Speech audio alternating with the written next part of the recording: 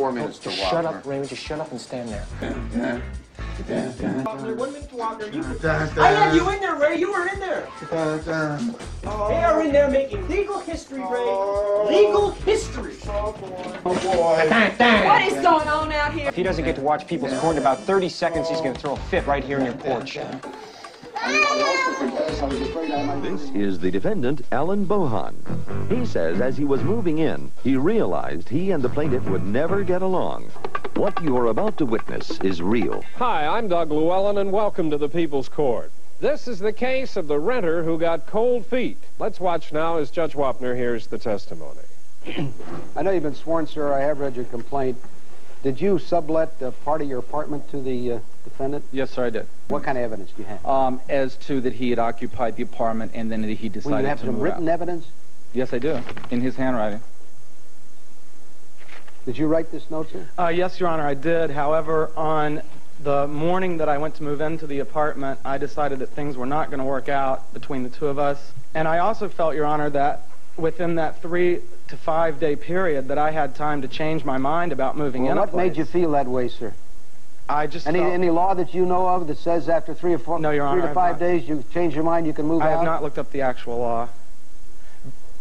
If you had, you wouldn't have found it. Okay. Did he threaten to assault you or threaten to hit you? I don't have evidence of what happened that day because I was alone. However, I did call Wendy. What do you mean you don't have evidence? You were there. I was there. What did he do? He pushed me on that day. He pushed you? In the apartment. He pushed you. What did you do to cause him to push you? I didn't do anything, Your Honor. What made him come up to you and push you?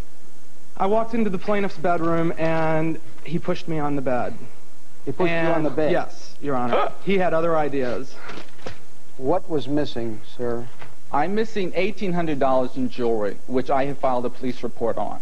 Are you suing for $100 for the $1,800? No, I just changed the locks. I have no proof of this other than it's a criminal matter. Your Honor, are you alleging that the reason you moved out is because he shoved you on the bed?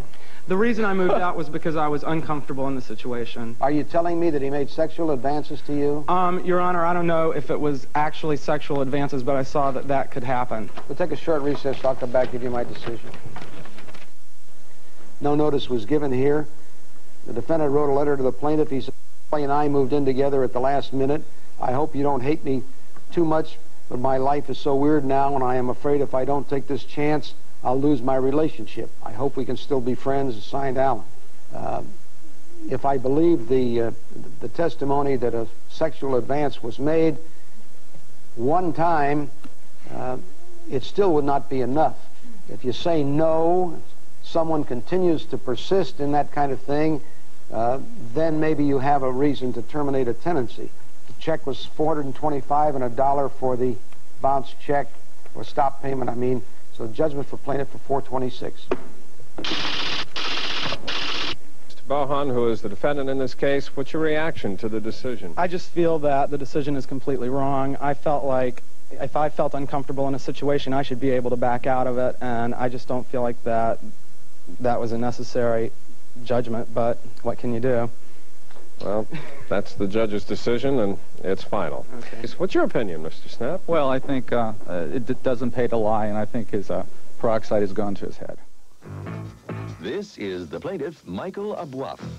He claims the bar of peppermint soap recommended by the defendant's skin care salon for his skin problem actually gave him an ugly rash all over his face. He's suing for $1,500 for pain and suffering. This is the defendant, Cindy Esser, owner of Pink Cheeks. This is the case of the pink cheeks that turned red. She states the soap would have helped his dry skin condition if he hadn't messed around with his wife's cosmetics. That kind of soap encourages circulation. It gives you a nice tingle. In fact, you may have that bar. I'd like you to try it. It's wonderful. It won't give you a rash. Everything I try, Rusty tries first. Okay. It's yours, Rusty. Do you use a cream? I don't know where she's coming up it's with like this a stuff, Your Honor. moisturizer. You told me that. You already before. said that you used the toner, which she said. Now she says you also used a cream. Did you tell her that? Yes, Well, you did. Did you or didn't you, sir? I used some cream, yes. Well, then what are you giving me that? I don't know where she's coming up with this stuff. Well, because... You told her. Yes, Your Honor, but what I'm trying to explain if I could have a chance in the soap. Oh, I know I'm not giving you a chance. I haven't given you a chance. I know that. And I apologize for not letting you tell your story, but now you do it. Look at your bottom lip. Thank you. What about his bottom lip? Well, I'll try not to pout. It's a bad habit I have. We'll take a short recess. I'll come back and give you my decision. This was the most expert cross-examination I think I've seen in a long, long time by someone who's probably not a lawyer. I don't think a lawyer could have done as good a job as you did. You got him to tell the truth about the toner, and you got him to tell the truth about the cream, and it was hard pulling it out, but you have a wonderful way with you. Maybe you ought to go to law school instead of selling soap. What's your reaction to what Judge Wapner just said? Well, my reaction is that you better think twice before you sue a pretty face. You think she'd make a good attorney? I'll pass on that question.